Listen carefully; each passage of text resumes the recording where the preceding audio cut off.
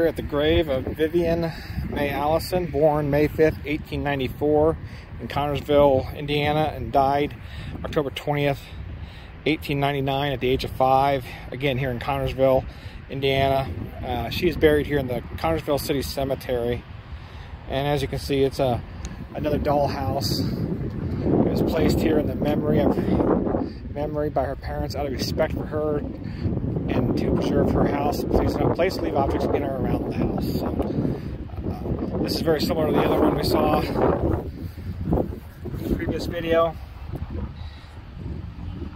Give me the sign there. Do a little walk around.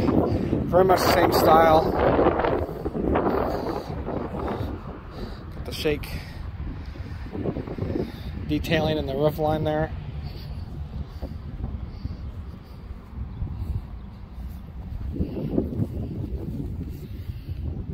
Look inside here, got the bed, chair, got a painting hanging up, a little stove, Vivian, little wagon there with her name on it.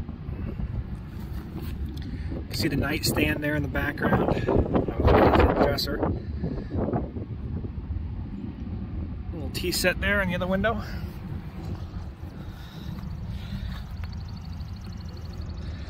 There's a tea set. See the bed. Wardrobe in the background there.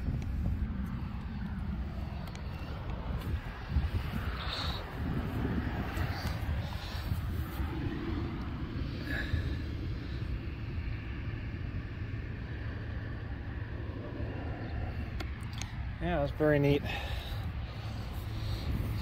Carrie and Horace were her parents.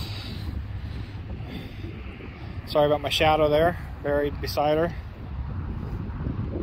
The cemetery is pretty well kept, pretty hard to get into, really. Roads aren't the best into it. But fairly old cemetery. I haven't seen any new sections to it yet. We'll wander around a little bit and see what we can find. But there's the second dollhouse that I've ever seen. Again, a wooden structure one. Very similar to the one we saw previously.